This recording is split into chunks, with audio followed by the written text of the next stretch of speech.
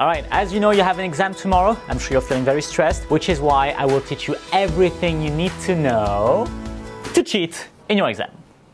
First, what not to do. For us teachers, we know when you have a piece of paper hidden in your pencil case. Also, the piece of paper is often too small, you can't read it. Same thing if you write the answers in the palm of your hand. If you put your hand on your face, you have answers on your face. If you go to the toilet, your genitals have answers. So, no. Next, don't study. Because if you know the answers, then what's the point of cheating? Trust me on this. No studying. Studying shows you're weak.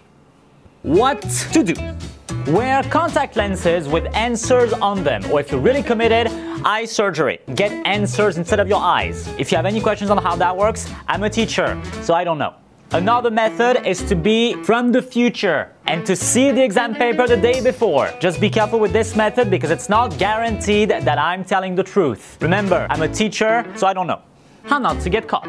Act natural. Be casual. Place landmines around your table so no one comes near it. If you're in a relationship, practice cheating for experience. Finally, what if you get caught? Always blame someone else. This applies to life in general. You get caught, it's not your fault. It's your friend's fault, he distracted you. It's your family's fault, they didn't love you. Always blame someone else. Anyways, good luck with your exam. Welcome to your exam. Let me be clear about something. There is no cheating allowed. If you are caught, you will be expelled. So, no cheating. Remember what I taught you.